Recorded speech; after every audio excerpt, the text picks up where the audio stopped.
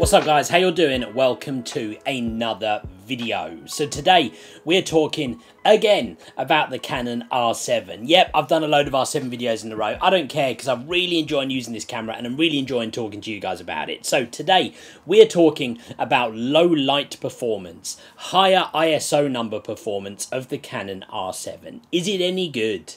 Well, over the last few weeks, we've been talking a fair bit about the Canon R7, and then in those videos, we've touched on ISO performance as we've gone. So spoiler alert, you probably already know by this stage that I don't think it's half bad, but I thought I'd do some specific tests and we'd really get into the detail for you guys who love the pixel peeping. You want to see the detail, you want clean images every day, you hate the noise. Well, you know what, let's have a look and let's see how bad it is. So we're going to touch, to start with, just on the actual kind of noise performance and ISO. And what am I talking about? Well, you know what? When it comes to something like the Canon R7, you are talking about a crop sensor camera. Historically, crop sensor cameras have always had a lower level of low light performance. You get more noise in higher ISO images. So if you shoot something like a full frame camera, maybe an R6, and you shoot an image ISO 3200 or ISO 6400, you won't see too much noise in your image. What am I talking about with noise? I'm not talking about someone shouting in the background. I'm talking about the kind of fuzzy, bubbly kind of look that you get when you zoom in a bit to an image. That's what's referred to as digital noise. With crop sensor cameras like the 7D Mark II, it was always a problem. People would be nervous about using this camera above like 2500 ISO because the noise was getting so bad that it was ruining some of the images. From the 7D Mark II to the Canon R7, people were hoping, they were praying that there would be some better low light performance. And a spoiler alert, there certainly is. It's much better low light performance in this camera than there is in the 7D Mark II, and you probably already know that if you've watched my previous video. But let's get into the detail of it. We're going to do it in one of two ways. We're going to turn around in a minute on the computer and I'm going to show you some of the noise zoomed in on some of the photos that I've shot with this camera. I'm going to show you images that I shot 6400, 10,000, 12,800. We're going to look at those in the laptop. And then we're also going to do some tests right here on the desk with our little friend Lego Man, where we're going to be testing the ISO up to some crazy numbers just so that we can for the fun of it.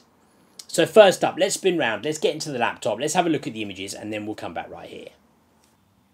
So I just wanted to touch specifically on these images here. I mentioned this one was shot at ISO 6400 and that's the noise level you get with this camera. Specifically the settings here were 1000 shutter speed, f2.8, 6400 ISO, and that's the noise level that comes out of this camera in a low light indoor sports situation. And look how cropped in that is. That is not bad, right? For 6400 ISO, that is not bad at all.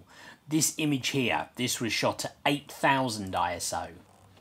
It's a slightly higher, and I mean, if anything, maybe that one looks better than the 6400. The noise is there, but it's not bad. You're never going to look at an image like this. You're looking at an image like this, and that is really good. This one here, so I bumped up, this one was 10,000 ISO.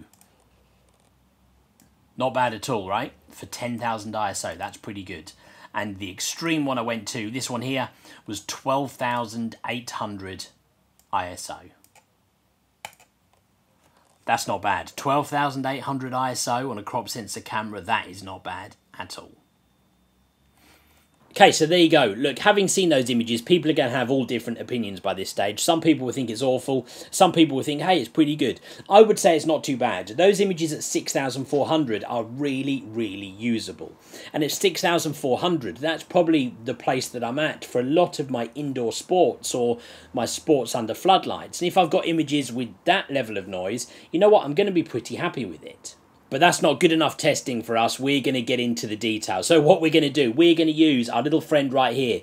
For the sake of this video, we will call him Jeff.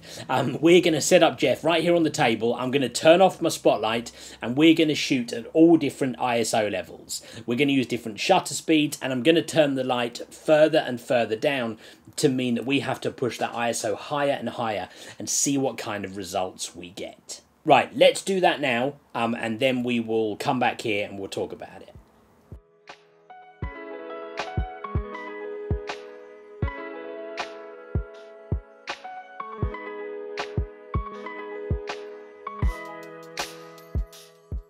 Okay, so there we go. We've shot the images. Let's get straight back into the laptop and let's have a look at them and compare the detail. Okay, so here's our starting point. We're at 3200 ISO. So what I will say is the shutter speed and the aperture are the same for all these images.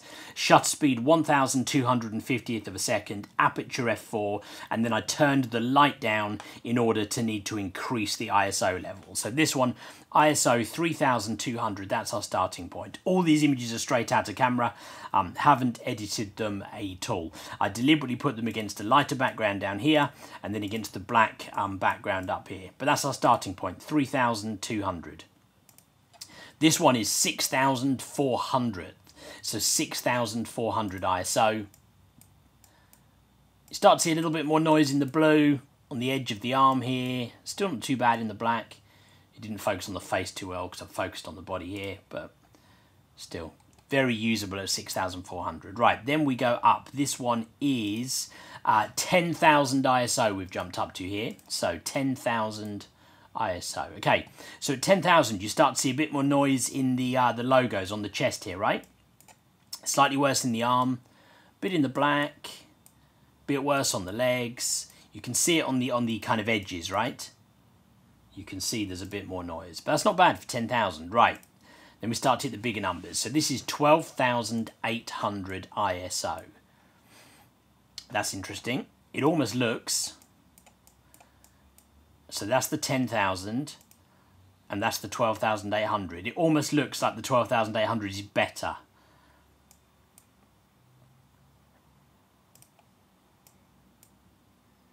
Very comparable actually. So right, then we start hitting the bigger numbers. This one here is shot at 20,000 ISO. 20,000 ISO. Now here you start to see it starting to kick in a bit, right? There is some noise here in the chest. The arms are losing a fair bit of detail. Down here in the shadows, losing a bit more detail. And in the black, yeah, quite noisy. But not too bad, right? Not too bad. Okay. This one is the big one. This is 32,000 ISO. 32,000. Let's have a look. God, I tell you what, guys, that's not bad for 32,000 ISO. Look, it's noisy, right? Of course it is. It's crazy noisy. But 32,000... It's not great, there's a fair chunk of noise, but for 32,000 ISO, I mean, that is a usable image. Shot with the R7 at 32,000 ISO. Okay, there we go, done. So what's our findings? I would say that the ISO low light performance is surprisingly good, right? When we got to some of those crazy numbers up the top, look, the noise is substantial, especially in some of the darker areas of the image. But it's not horrendous, right? Those images are usable up to some crazy high ISO numbers. So I think people who wanted spotlessly clean, fantastic images out of the Canon R7, look, you might be disappointed, I suppose, but I would say it's pretty good. Those images are usable. They're usable at 8,000, 10,000, 12,800, and even higher. So you know what? It's not that bad, but people can form their own opinions. I tell you what, let me know in the comments below, what do you think? And I think before we round off this video, the last thing just to mention is, of course, nowadays there is some incredible technology that you can use to reduce noise in images. A program that I hear people use a lot is a thing called Topaz that denoises images. And I haven't used it myself, actually, and at some point I intend on making a video about it and we can test it out here on the channel. But it is absolutely fantastic. So, actually, even if you are shooting some noisy images, use something like that and it's going to clean them up for you. So maybe all the testing we've done here is void, because it doesn't matter, you can improve it using something like Topaz. But in the meantime, I hope you guys found this video useful. If you did, do me a favour, hit the like button and make sure you subscribe if you haven't already. Comment below, let me know what you think of the Canon R7. Thank you very much for watching, guys, and I will see you on the next video.